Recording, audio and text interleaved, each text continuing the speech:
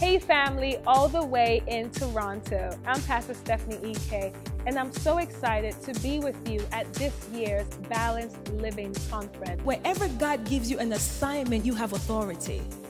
Wherever God sends you to, He has backed you up already. And when I held on to the truth of the gospel, I was able to cast down the thoughts of the enemy. Because if I'm serving the King of Kings and the Lord of Lords, and if I recognize that I am His child, then why am I in panic? Why am I in fear?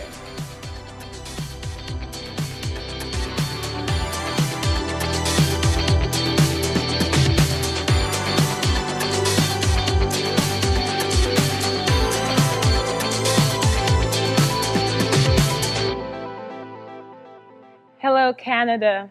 Welcome to the 2021 Balanced Living Women's Conference. I'm so excited to be with you all today, and so honored by your pastors, Pastors Wale and Pastor Tokbe, for having me. You see, if you don't already know, if you don't see it behind me, the theme of this conference is fearless. And if you're taking notes today, we're going to go on a journey. But my assignment and the question I'm called to ask you on this very day is fear holding you back? And as we go on the journey of the Word of God, I believe that we're going to be able to answer that question, and not only answer it, but cut ties with anything in our lives that we're not living to the fullness of our potential in God because of the fear of whatever it looks like. You see, one of the things that I'm learning about fear is that fear gains its power from uncertainty. The type of fear that causes you to question the goodness of God, the character of God, and His word to you. The type of fear that cripples you from living the life that God has called you to. It is fueled by uncertainty.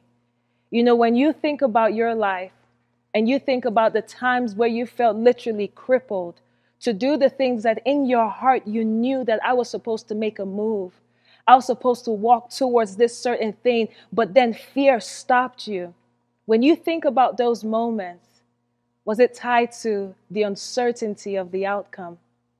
You see, the reality about life is that we're always going to live in this idea of uncertainties, right? Even for me, I don't even know what I'm going to have for dinner today. I'm uncertain about that. But there are more serious things. When we think about last year, 2020, a year that we have survived and we are, coming out from. In the year of 2020, nobody saw it coming, right? That this pandemic was going to hit and just shift everyone's normal. We all had our plans and ideas of what we were going to do. I wanted to go to Bora Bora. Everybody wanted to do something, right? But then 2020 hit, a pandemic hit, all of that stuff happened. We could not see that coming.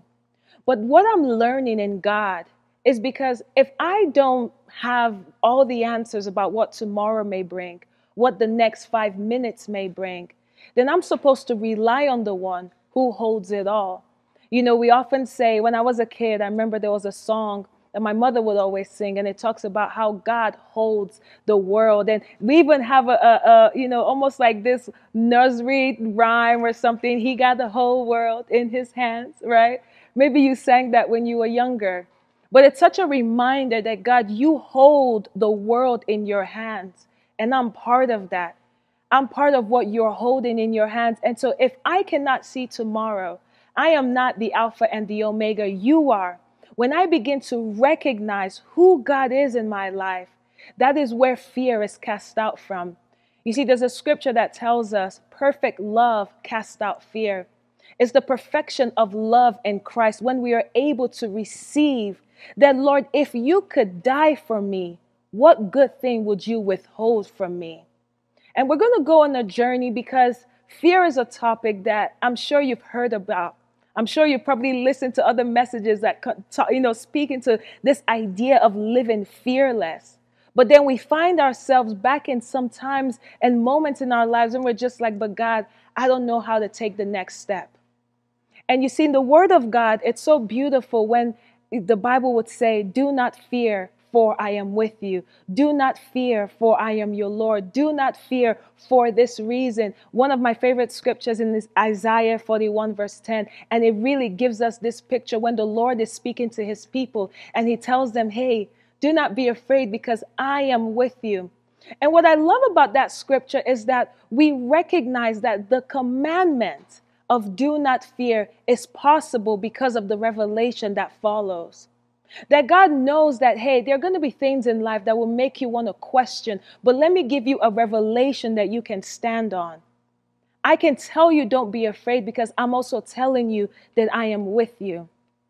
It's so fascinating, this whole idea of fear, because the Bible also tells us that God has not given us the spirit of fear, but of love, of power, and a sound mind.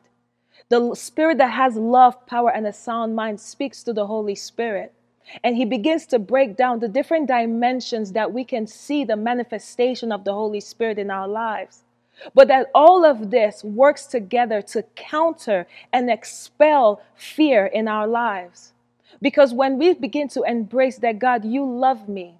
You died on the cross for me. You see, Jesus did not do all of that for you to live in mediocrity.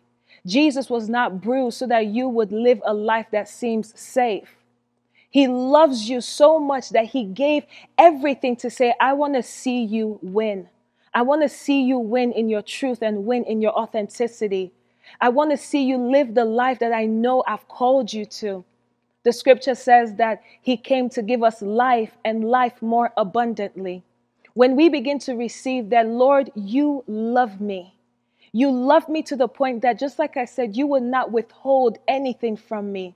Because fear sometimes gives us this narrative of loss. It gives us this narrative that things are not going to work in my favor. But when I recognize that I am loved by God, that I belong to him, then what is it that he cannot see about my life? What is it? What circumstance can't he step into? Then that scripture also tells us he has given us a spirit of love, of power, and of a sound mind. Power. That what you feel will conquer you, you actually have the ability to conquer it. The scripture says that we are more than conquerors. That we are not here to be conquered by circumstances or whatever it looks like obstacles, but that what God has placed within us is actually what is at war with what seems to be at war against you. And then it says a sound mind. Because you see, wherever there is ignorance, fear would have the power. Because at the end of the day, when you think about it, the whole idea of uncertainty is that, Lord, I don't know what tomorrow brings. But it's not to look at it from the aspect of, well, I'm ignorant about my future, but it's to recognize, even though I may not know my future, I recognize that God is for me. And if he's the one that has my future in his hands, then my future is already set. But there are also moments when it comes to just the ignorance of what are the promises of God for my life? What does the word of God say concerning my life? You see, when it comes to tackling fear, there are moments where we have to actually study the word to know how to war against the voices and the words of Satan. When Jesus was in the wilderness and he was coming against the devil, whenever Satan spoke to him, Jesus responded and he said, it is written. He understood that my knowledge of the word is what will cause me to have victory over you. You see, for some people, perhaps there are things that are coming against you, and all you need to know is what is the promise of God concerning this area of my life. And when you can stand on that, and when you can war with that word, it's going to make a big difference. But I want us to go on a journey. And actually, let's read that scripture I just shared with you in the book of Isaiah. You see, Isaiah 41:10, it says, do not fear anything. And I love this because it comes from the Amplified Version. Do not fear anything, for I am with you. Do not be afraid, for I am your God. I will strengthen you. Be assured that I will help you. Sometimes don't we just need that confirmation, that assurance that God, you will help me in this, that I'm not alone. I'm not by myself. I have help even where I don't know. I will help you, says the Lord, and I will certainly take hold of you with my righteous right hand. And the scripture says this, a hand of justice, of power, of victory, and of salvation. Do not fear, for I am with you. There is a because. There is a revelation on the other side of that. God is saying the very thing you think is going to take you out, I'm trying to show you that it's going to work for your good. You see, we have to begin to change our narrative, that when we're looking at something and we're thinking about all the things that could go wrong, that we should start thinking about, what about all the things that could actually work in our favor? What about all the things that could actually work, that could even be amazing? What is the harvest on the other side of what I feel is going to take me out? You see, earlier I said something to you, that fear draws its power from uncertainty. And I want you to write that down. Because you see, in life, sometimes we think about when God gives us a word that we're waiting. It's almost like we're just praying for the miracle and we're praying for the suddenly to happen. That God, you said this, so tomorrow I need to walk in the manifestation of it.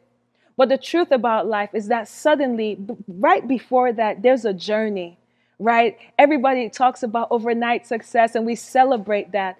But you would even know this, that overnight success sometimes takes 25 years. It takes 50 years. It takes 10 years, whatever your journey looks like. But there's always a journey that comes before the suddenly. The journey is the seed. And what appears as the suddenly, that's the fruit. And I want you to first recognize that I need to embrace and I need to be someone who loves process. And I need to love the journey. Because when you say that, God, I'm actually saying yes to the journey and not just yes to the moment of breakthrough, then you are able to withstand even the voices of doubt and intimidation and anxiety. You can say, look, this is all part of the journey. I'm not going to let the fear of uncertainty and the fear of not knowing how long is this going to take. I'm going to be anchored because I know who spoke to me. You see, I normally share my testimony about when, I was in real estate business and the Lord, and it was a time in my life where finances were great and all that stuff was beautiful, but I knew that the Lord was calling me to something more. And I began to seek out the Lord and I said, God, what is it that you have, who do you see me as, right? What is it that you know about me that I'm not living in? What is my truth that I'm like void of? And I was willing. I said, God, whatever it takes, I will say yes to it. And the first instruction that the Lord gave me was to literally walk away from it all, walk away from my business, walk away from all of it and move to another city. It sounded really crazy. And I would not advise you to do this at home. But you see, I could receive that instruction because I had also been, I think about all my life I had to fight. No, but all my life, since I was 9 years old, the Lord had been training me to hear his voice and to know him. And so in that moment, when the Lord gave me this big instruction, it did not come randomly. It wasn't the first time I heard his voice. I had recognized the voice of my Father for many years to know that now that if he gives me this big instruction, I can trust that it came from him. And I'm making this disclaimer known because sometimes we can be new in the faith and just say, wow, God told me to do this huge thing that would radically shift my life. And then sometimes counsel may come to you and say, hey, that might not be wisdom. What I want you to be encouraged in is that God is so for you that he wants you to know that he's the one speaking to you. And so when it comes to the voice of God, he takes his time in training you. It could start with things that seem random, things that seem little, but it's to train you to know that you heard from him. So when he gives you the big instruction, that you are confident in knowing that this came from my Father. And so I had that moment. I had that moment when I knew that when God said walk away from everything, it seemed foolish to the natural eye. But I had a conviction that God, you are the one speaking to me. And he told me just move. There was no plan. There was no move to another city and this is what is going to take place. You want to talk about uncertainty. I was already planning, okay, I'm going to have to live off my savings. I don't know what this looks like. And then I moved to that city and eventually the Lord leads me to my church. And when I walked into the church, I remember him saying, Stephanie, this is the place I'm going to raise you in your calling. And I didn't understand the fullness of what that meant. And all I was doing was that, God, what is the next step? What is it that you want me to do? What does this mean? And then he gave me an instruction. He said, serve here as a volunteer for a whole year and be committed. Never miss a service. I'm like, to serve as a volunteer? Now, I am Nigerian, okay? And my background, my family, that sounds ludicrous. You tell a Nigerian parent that, hey, mom, I'm just out here. I'm not really doing anything, but I have enough savings to carry me through this year. I don't know what it's going to bring, but God has instructed me to serve as a volunteer. She would think you lost your mind. They would think that someone did witchcraft over you, and they need to rebuke that spirit of delusion. I remember telling my mom, and my mom said, what? She said, Stephanie, if you want to serve the Lord, they need him in Africa. You can come to Africa and serve God all you want and be in a great field, be in an amazing career. If there's nothing else for you to do in America, because that's what it sounded like. It sounded like you don't have anything else to do in America, that you have become bored. And now you want to be a volunteer. But I had the conviction of knowing that the voice of God said this to me. That their voices sometimes make me feel like, God, if this don't work out, I don't know what I'm going to do. Of course, I had to be honest with God. I didn't know what was going to come on the other side of saying yes to uncertainty. I didn't know what was going to come on the other side of saying yes to the process. But I said yes because I knew that the Lord was leading me to do this. And then you fast forward till now. If I did not say yes then, I would not be right here speaking to you on this conference. If I did not say yes then, it would not be my testimony to say that it's amazing to be partnered with God and impacting the lives of so many people around the world. That would not be my testimony.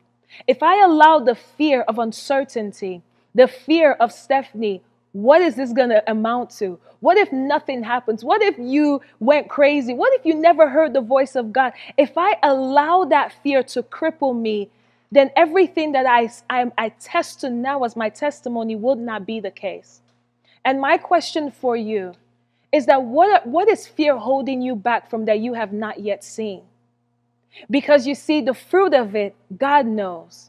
You may not know what is the fruit on the other side. You may not know what is the harvest on the other side, but God sees it. And in leading you to it, all it takes is for you to walk with him, for you to be led by his voice and not allow the voice of uncertainty to cripple you and make you feel as though, God, I'm not sure if I want to move forward. There is a harvest connected to your life.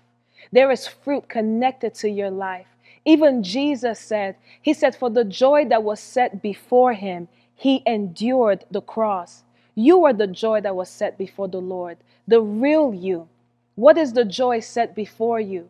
What are the things that God has shown you that are connected to your life?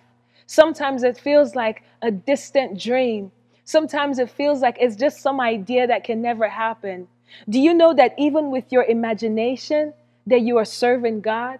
The Bible tells us, one of my favorite scriptures in Ephesians 3:20, it talks about how God is able to do beyond all that you can ever ask, think, and imagine. God can go beyond that exceedingly, abundantly, far above all of it. What does that speak to? That sometimes you may call it daydreaming, but the Holy Spirit calls it dreaming together.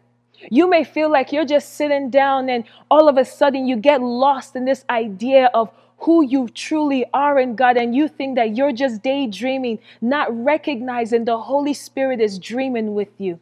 The Holy Spirit is actually showing you the truth of what is possible and what is able, what you are able to walk in because of your relationship with God.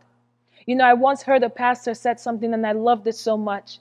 He said, anything plus God is everything. I love that. He said anything, and you could even make it shorter. You could say anything plus God equals everything. When God is in the mix, that is all it takes. David in the Bible was a shepherd boy. He was actually, you could even call him someone who lived in the shadow of his family. His father didn't really accept him. We don't know what his relationships was like with his brothers, but when we see some of the encounters he had with his brothers, it wasn't the best. But David, who was the one that no one even thought about, There was a moment, you may be familiar with this scripture, where the prophet of the Lord is sent to his family's house, the house of Jesse. And they're sent there, and the Lord has instructed a prophet that you're going to anoint who the next king would be. Even the prophet, he comes into the house, he sees all the sons, he looks at a particular one, he's like, surely this is who the Lord has called. He's looking with natural eyes. Funny enough, David's father, he brings everyone out. He leaves David in the field. Even his father was not even sure about who David could really become. But after the prophet looks at everyone, he looks, son by son, and the Lord is saying, this is not the person. The Lord actually tells, after the Lord makes it known that, hey, look, I know all of these people are set before you, and you may think that all the sons are here, but none of the person I've chosen is not in front of you. So it caused the prophet to think about it a little bit, and he's like, do you have any other sons? Because clearly the person God is speaking to me is not here, but he said the person is in this house. And then all of a sudden, now this is my paraphrase, right? All of a sudden, David's father says, well, there is another one. There's a boy in the field. David was just the boy in the field. When they called him, he comes in. We don't know what he was doing. We don't know what he looked like or smelled like. He was with the sheep. He comes in, and the prophet recognized this. This is the one. Anointed him, that you are the one God has chosen to be king. We fast forward, and David is king over Israel. There was a moment, there was an encounter he had with the Lord when the Lord said to him, I took you from being a shepherd to being king over my people. It's such a beautiful thing. And why I'm saying this is that you begin to recognize that you plus God is everything. So many times, all it takes is just for you to say, God, whatever it looks like, I'm willing and I'm here. I'm here to surrender. I'm here to follow you. The Bible tells us that the Spirit of the Lord is searching. The eyes of God is searching. Who would be faithful? Who can I trust? Who can I partner with? Could it be that God is looking to partner with you as long as fear doesn't hold you back? You see, it's so amazing anytime I get to speak and anytime the Lord begins to show me more of who I'm speaking to. Last night, literally, I had this dream. And in the dream, the Lord began to show me this woman. And the woman represented, I believe, many of the women that are watching this. And it spoke to some of the fears that she was going through. The dream starts off, it's pretty interesting, and it could be funny, and it could be a movie, it could be a comedy. The dream starts off, and she's with this guy. It's a friend of hers. They've been friends for many years.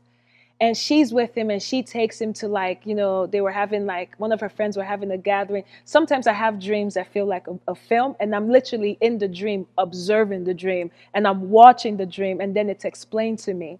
So I'm watching this dream. So this woman, she's with this guy around her, around her group of friends, and he starts flirting with one of her friends. And she gets upset, and she storms out of the room, right? She storms out of the room and meets another group of friends. And she's up, she is hot. When you talk about someone who's mad, she was mad. And she was mad for this reason that she likes the guy who she's been friends with, but she had never said anything to him, right? There was never any communication. She never expressed, this is how I feel about you. So now she's upset because the first fear the Lord showed me was the fear of rejection that she was dealing with. Now she's upset. She storms out. She goes to another group of friends. She doesn't fully tell, she doesn't give them the full story, right? She doesn't paint the full picture of what happened and the events that took place before. She only tells a story that was influenced by her pain. So she tells this story that makes him look like just someone who might be trash. And so her friends, her second group of friends, they're listening to this story and they're like, man, he sounds horrible. He's not worth your time. If you're ever around women, when they're trying to talk about someone in a negative way, it's terrible, right? And so they're just bashing this guy. And he did not really do anything wrong. So they're talking about him in that manner. And when she recognized that her friends were in just this complete disagreement, that this is not the type of guy that she should be with, all of a sudden I could, it's a dream, dreams, you can do so many things. So in the dream, I could hear her thoughts. And now she was thinking to herself, and she said, oh my gosh, why did I tell them this? Because I did not even give them the full story. And now they disagree about someone who I am still interested in. And then all of a sudden, as I'm observing the dream, I'm being explained to that now this is where the fear from the opinions of others creeps in. Then all of a sudden, she goes from, first of all, the fear of rejection. She tells her friends this story, and it's not the full story. And now her friends are against her being with this guy or talking to him. First of all, they're not even together. They're friends, right? So that happens. And now she's thinking to herself, what if something comes out of this friendship? But it was almost like this new layer of fear that had to do with, but now my friends don't agree with him. Now I'm afraid of what their opinions could be. Then she leaves the building. All of a sudden, the scene changes. It's the same woman. She walks around. She's in a marketplace because she was looking to start a business. So she goes to this marketplace, and there are many small businesses in the area. As she is walking through the market, there were these armed men that stormed the marketplace, and they came to rob the people. And they were not after the civilians that were just walking around. They were after the small businesses. So she's witnessing all of this taking place. They go to someone's business, and they literally pull their gun at them. And then the next thing, the person is giving them like their cars, money, all types of stuff. So now the woman is observing that, and she's like, oh my gosh, I don't want to start a business if this is what it could come with. I don't want to start a business and experience loss. And then I was being told, now this is what the fear of loss looks like. What was the point of this dream, and how, and God is so interesting because sometimes he just uses images and visuals that communicates to you to further explain what he wants you to understand. The Lord was showing me how the fears that we have, there's always something that's set up to that moment, right? And so there are three key things: the fear of rejection, the fear from the opinions of others, and the fear of loss. All of this did not just start randomly. It had its roots. But I believe that these three fears were highlighted because I'm speaking to people that at some level or some degree you can connect with this. And so I want us to start with the first one, the fear of rejection. You see, when I began to think about this in prayer, the reality of life is that when it comes to rejection, right, nobody wants to be rejected, right? And you may have heard the saying that rejection is protection, rejection is redirection, and all of that is absolutely true. But I also want you to recognize that the whole idea that makes rejection look like this negative thing is to pull us away from the reality that life is not just about doing life with God. It's also about doing life with people. We are created to walk with God and live amongst people and do life with one another. We are not here to be an island. We're not here to be by ourselves. Even Jesus needed people. Jesus needed the disciples. There were many key people in the Bible that we learned had such a great role to play in the life of Jesus. And what the Lord began to show me is that not looking at it from the place of the fear of rejection, but understanding the value of relationships. Because even in the Bible, we see that whenever God wants to step into a scenario, he normally sends a person. Whenever God wants to change a situation, he normally sends a person to you. He normally sends instruction. There's something that is connected to people in your life. It's so amazing that one relationship has the ability to take you from where you are to where God has called you to be. Relationships are powerful in the hand of God. When I think about my life, when I think about the things that I've been able to experience and where God has brought me to, there are relationships that He planted in my life along the way that became bridges to getting me from where I was to who God knew me to be. And so there are relationships that are ordained by God to serve what He knows about you. And why He showed me the dream in the context of a relation of, it was a romantic, pursuit. But the idea of that dream was that she did not communicate her feelings. She never said anything. Now, some people watching might say, well, why didn't He make the first move? This is not the point, but it's also biblical for women to make the first move. If you have not read about Ruth, check her out. Ruth made the first move on Boaz. When everybody says they want their Boaz, are you ready to make the first move? Ruth made the first move, but that is not the point of my conversation. The point of my conversation is for us to recognize that there was something about her even speaking. She never expressed anything. Because the part I didn't share about the dream is that when she got upset, he was confused, right? Her friend is like, what's going on? Like, she's the one who put me in the friend zone. So there is just really this weird, unsaid, issue happening here. But what God was trying to highlight to me is the power of your voice. That literally, there are some of you and you are just a conversation away from breakthrough.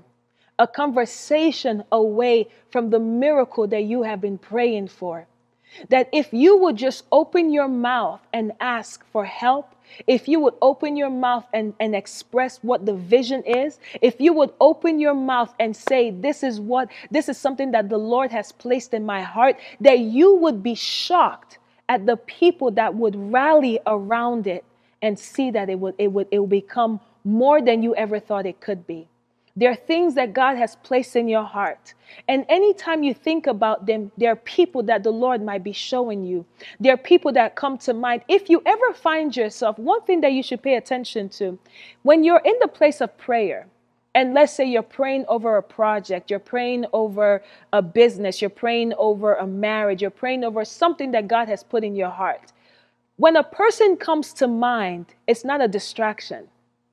And I don't mean when you think like somebody's your husband. I'm not saying that. And just a disclaimer, women, don't go to a man and say, God told me you're my husband. That's the fastest way for him to run. If it came from God, it will make sense. If it did not, it doesn't make sense. It's that simple. But when something comes to mind, when someone comes to mind, pay attention to that, because that could be somebody that is connected to seeing that work out. When you're all of a sudden you find yourself in the place of prayer and there's a business plan that God has given you, there's this vision that God has given you and you're praying about it, and then maybe you have a friend named John and all of a sudden you're thinking about John. We sometimes think that we are being distracted in that moment and you're like, oh, okay, I'm gonna call John later. But what you need to recognize is the Holy Spirit is actually trying to show you people already in your corner that are connected to the vision that God gave you. And if only you would open your mouth, if only you would express and say, hey, I have this idea that I'm working on. What do you think about it? There are projects that I've worked on, and I remember being in the place of prayer, and the Lord will begin to highlight people to me, and I will call them, and I'm like, hey, I have this thing I'm working on. I just felt like I was led to talk to you, and all of a sudden, that was the missing puzzle piece.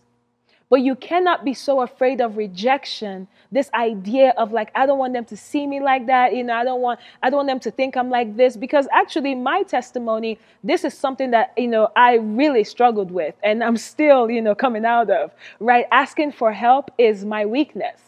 And for such a long time, I used to think that asking for help made me look weak. It's funny, I'm saying it's my weakness, but I thought that, I don't want to do this because I'm not trying to look weak out here. We are strong women out here, right? But I didn't realize that was even the lie. It had nothing to even do with looking weak. First of all, there's nothing wrong with looking weak. I mean, but let's not even talk about that, right? But it had nothing to do with that. What I did not realize is that my fear of not asking for help was connected to not wanting to be rejected. Because being rejected is not just about, a romantic relationship. It's also the idea of, I don't want this person to see me differently. I don't want to be misunderstood. I don't want my heart to seem like it's out of place. I don't want someone to judge me for what I'm not. Whenever we have this fear of being identified as something we are not, actually at its root is the fear of rejection. And so you might not call it rejection. You might just say, like, I don't want to, to be one of those people. But you're not one of those people. You just don't want to be seen as one of those people, whatever those people are to you. But all God is actually saying is that, why don't you open your mouth? And that actually ministered to me as well. Because it's amazing that when I'm teaching, it comes from what God is also teaching me.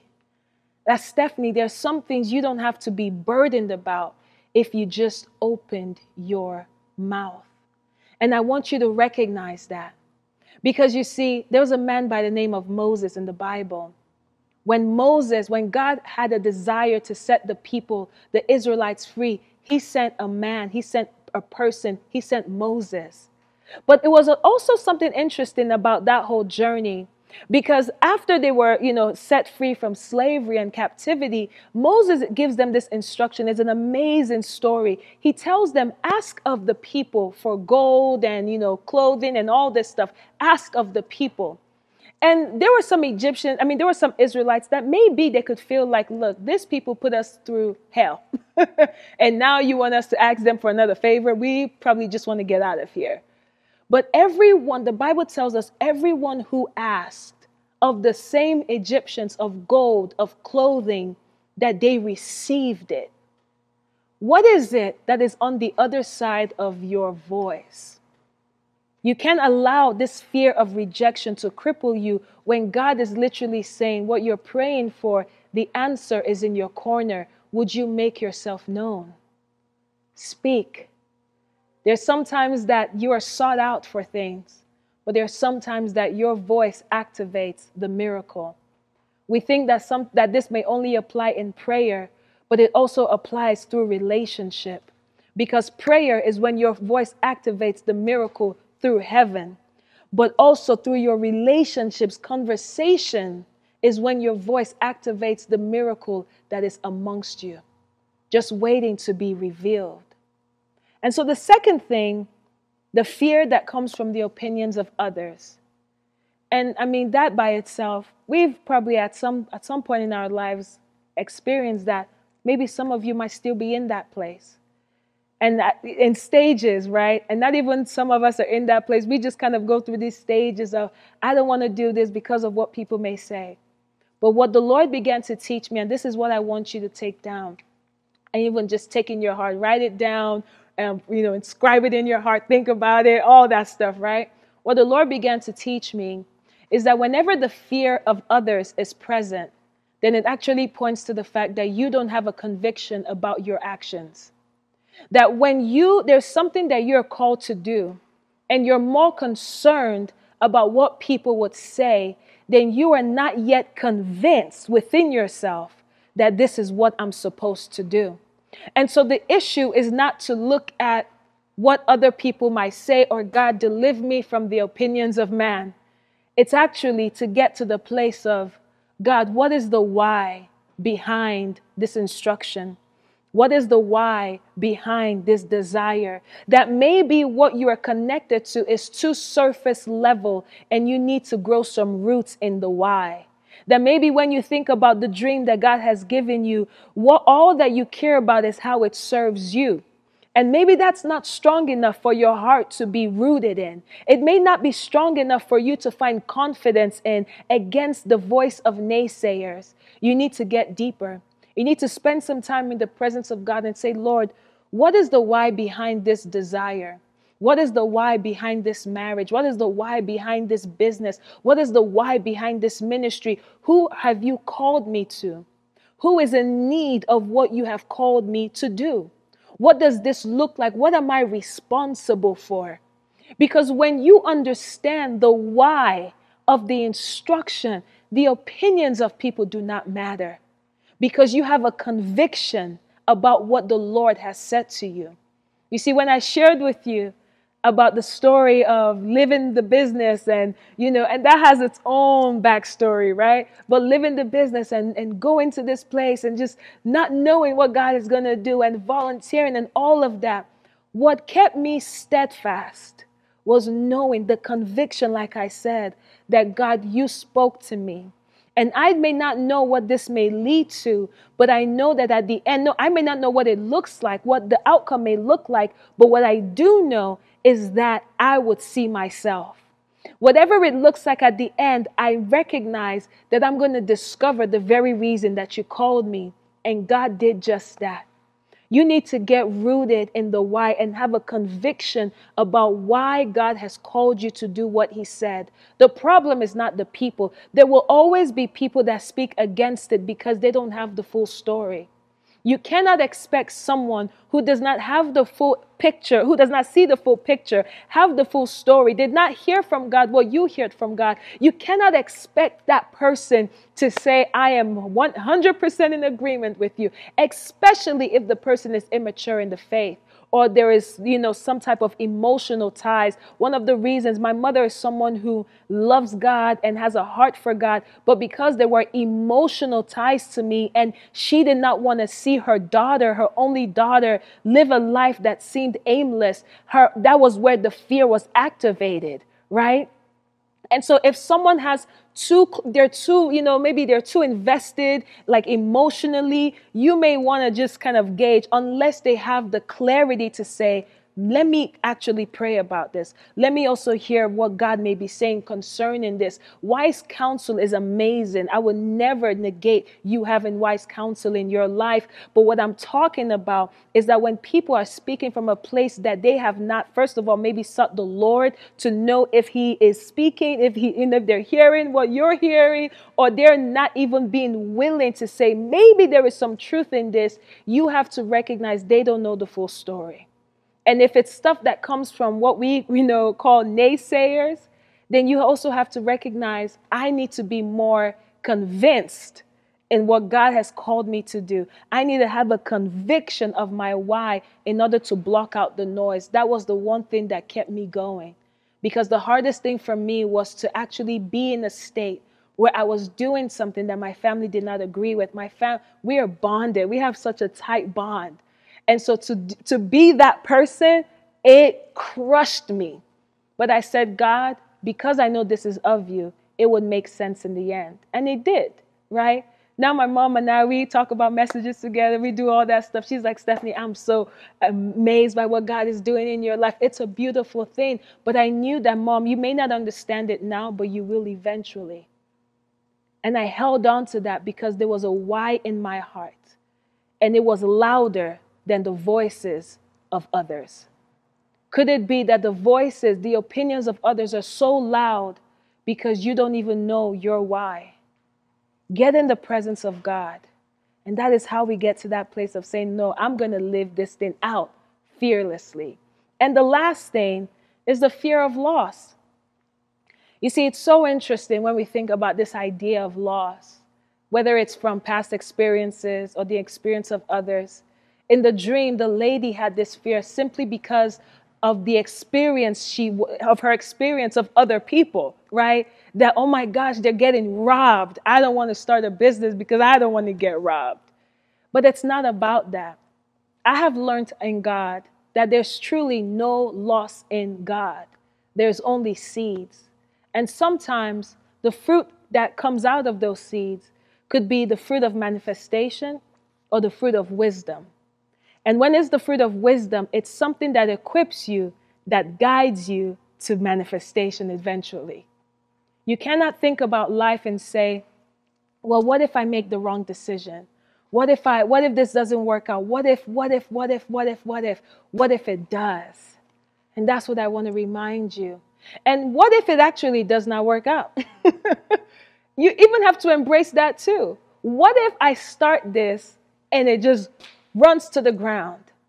But then could it be that through that there is a wisdom that I would receive that would actually be what I needed to manifest what God has called me to do? You have to see life from a place of recognizing that you're not doing life by yourself.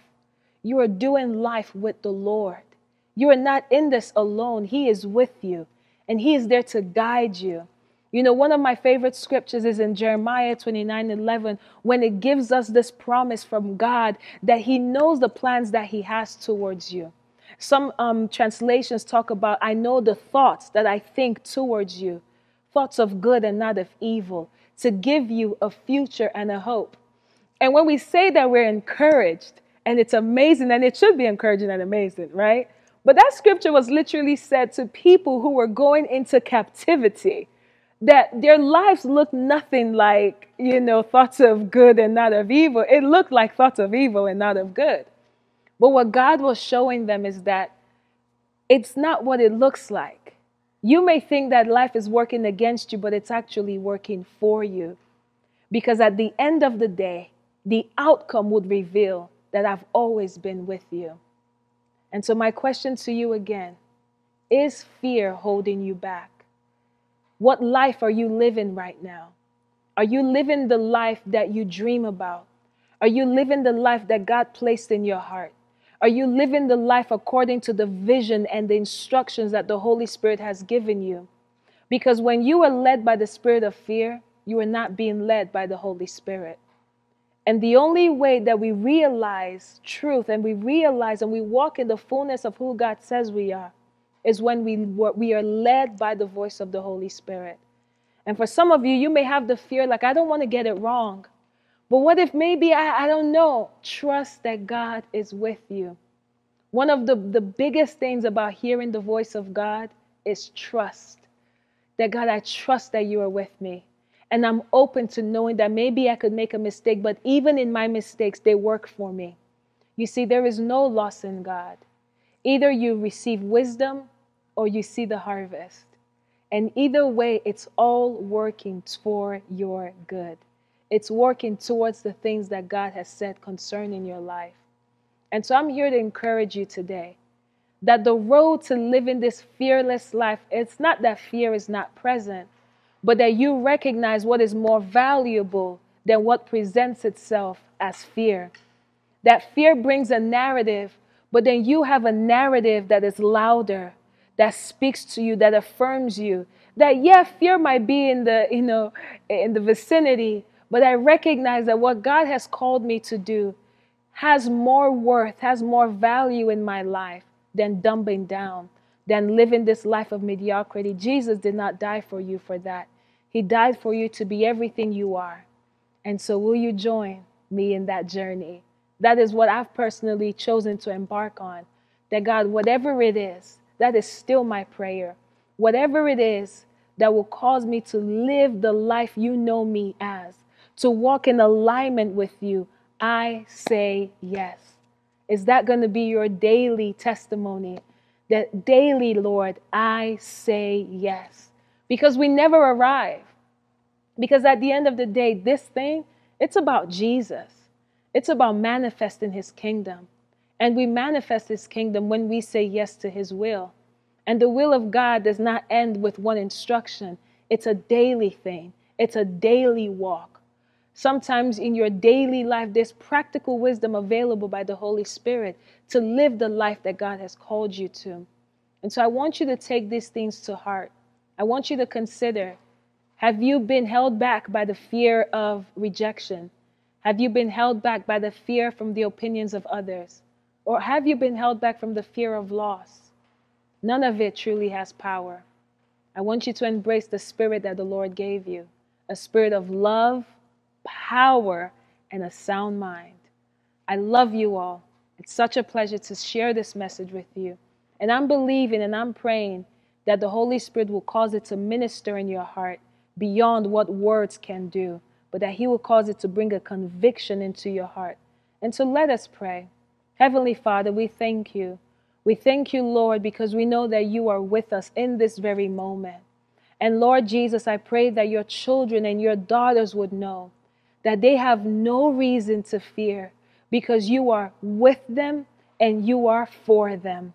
That just like you said in your word in Isaiah, do not be afraid, for I am with you. Do not be afraid, for I am your God. They belong to you. And so I thank you, Lord God, that they would begin to walk out everything that you have placed in their heart, knowing that even in the face of uncertainty, that they have the certainty of who holds their life. And so have your way in their hearts and in their minds. In Jesus' name, amen. We love you.